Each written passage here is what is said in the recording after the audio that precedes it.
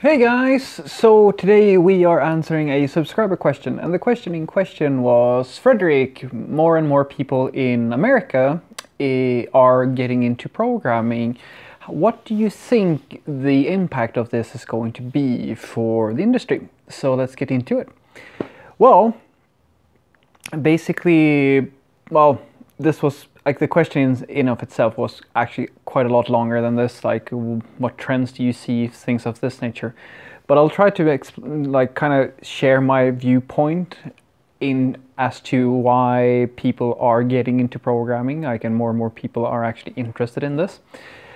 And for me, there are two reasons as to why this is happening. On the one side, you have the one path is that a lot of people have a very romantic view of IT as it stands today. You're probably hearing quite a lot about machine learning, AI, and these sorts of things, right? And I can share a story from my own school days where most of the developers that I went to school with, or rather the students, by the first we had a full class when I started.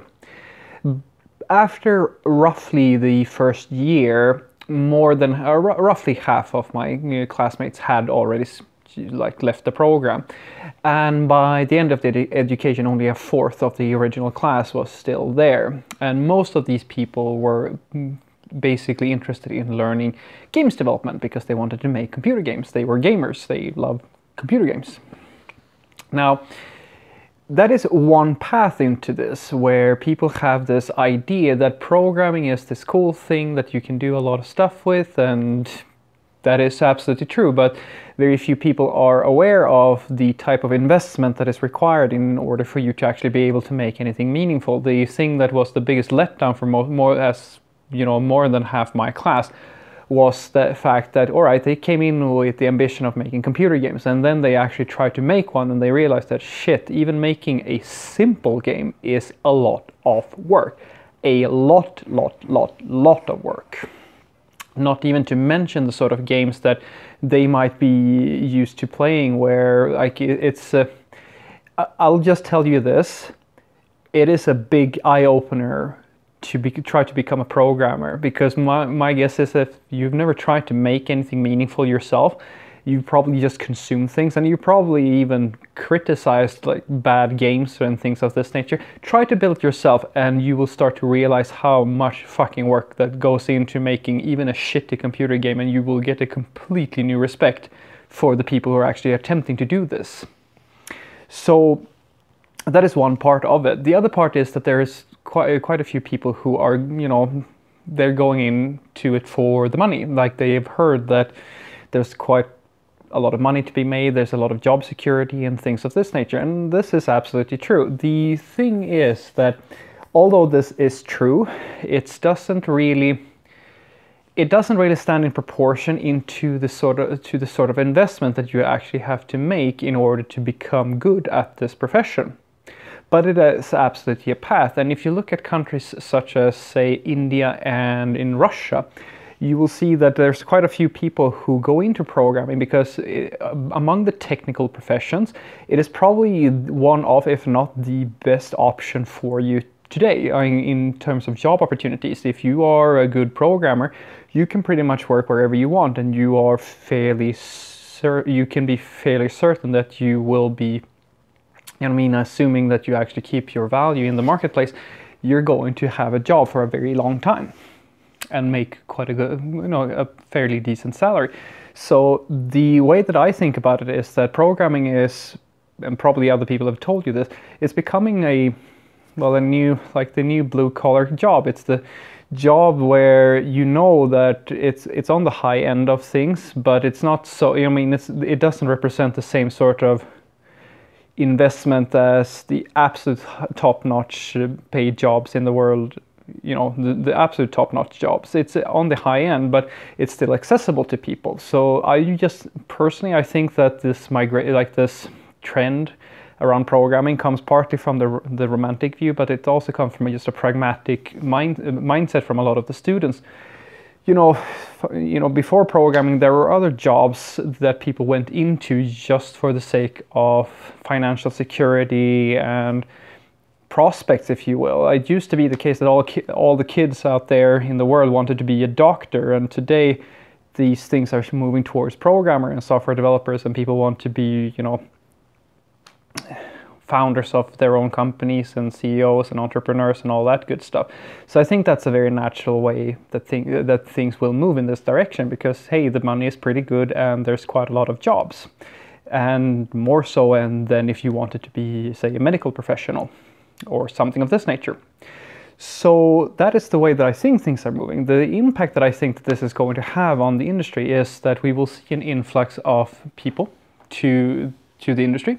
But I don't think, maybe you're thinking that I'm going to tell you that your job is going to be threatened if you're already a programmer.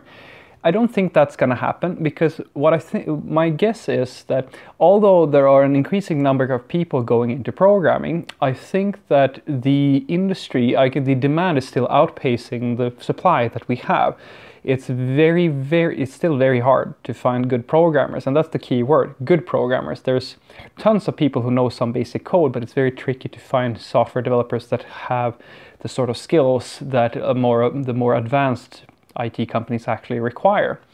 And a bigger problem is that even if you don't have the most advanced requirements as an IT company, you still need to deliver on tons and tons of projects, and the demand on IT has never been higher, and it's going to go even higher as more and more companies realize that most companies who want to make a truly successful business, they need a IT presence of some sort. And my guess, this is me just speculating fairly wildly based on personal experience, is that the way the things are going to move is towards more off-the-shelf solutions. My guess is that technology such as serverless and Kubernetes and stuff of this nature is going to have an increasing importance. And Mule, you may know about Mule, the integration platform. These sorts of technologies are going to have a bigger impact and have a bigger presence in IT, because the fact of the matter is that we can't keep up with the demand of programmers. And that leaves us with only, in my world, one feasible option to solve this problem, and that is to empower a person. We need to be able to take a decent programmer, or someone who knows some basic code, and turn them into a productive 10x programmer. That's if you think about Kubernetes and Docker and the cloud providers out there. It used to be the case that you had entire teams doing your operations, and the innovations within that area has actually reduced that number down to fewer and fewer people. And such things as Kubernetes allows you to slim it down even more. And I think that trend will continue. And serverless is an example of one such technology where you can slim down the boilerplate and all the extra, the noise around the actual business logic to the absolute bare minimum. My guess is that the impact of this increasing demand or this increase in people's interest in going into programming is going to leave us in one final kind of situation. That's where I think everything is going towards. And that is going to be that you're going to have people who have some coding knowledge, and what they're going to be able to do is basically to perform these, work with these various tools that are pretty much off-the-shelf solutions provided to us by Google, Facebook, Microsoft, etc., etc. And the people with a more in-depth knowledge or an official education of something of this nature are very likely going to be what we today call programmers. They're likely going to be the people who provide things such as company-specific abstractions or company-specific frameworks to the people who are actually going to write the bulk of the code. Because the biggest, it's not a mistake, it's just that there is this assumption today that you need to have seasoned veteran programmers to make anything meaningful. And sometimes that is true, but it's not always true. A lot of the companies out there can actually make do with regular people with a basic understanding of software development, as long as they have a few people on hand who really know their stuff. It is possible to write good software even for someone who isn't like a veteran and meet the needs of the industry without having to hire master programmers. And I think that that's the feasible option here, and I think that that's where we're going to head. So as more people get into programming, the supply of programmers is going to go up. But the problem is that even though the supply goes up, the quality of programmers isn't going to be able, you're not going to be able to have a higher level of quality in programmers. You're just going to have more people. And the way to bridge that gap in my world is to do this exact thing. You need to provide better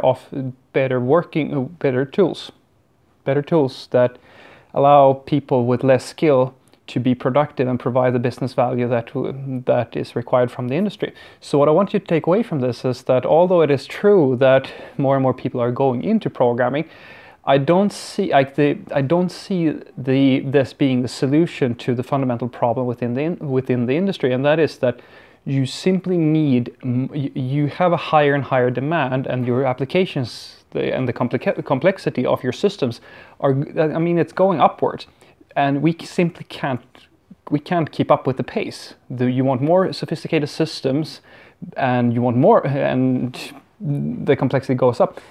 We can't accommodate that. So the only option that I can see is that companies who are in the business of providing these tools that most of us use are going to have to provide us with, that's probably what's going to happen.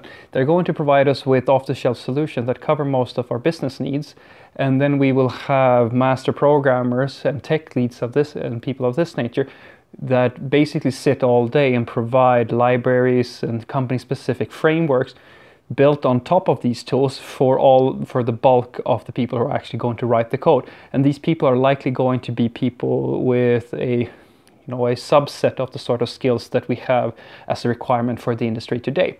This is just a guess, but I think that that's the way we're moving. And the positive side for this is that more people are going to get into programming, and most likely we're going to finally be able to meet the demand of the industry. The downside is that the people who are actually providing these tools are going to their tools are going to seep into our education system, and they're going to get into a very dangerous position. I mean, if you think Google and Microsoft and Amazon are powerful today, just imagine when their frameworks and their libraries are basically part of standard education if you want to be a programmer.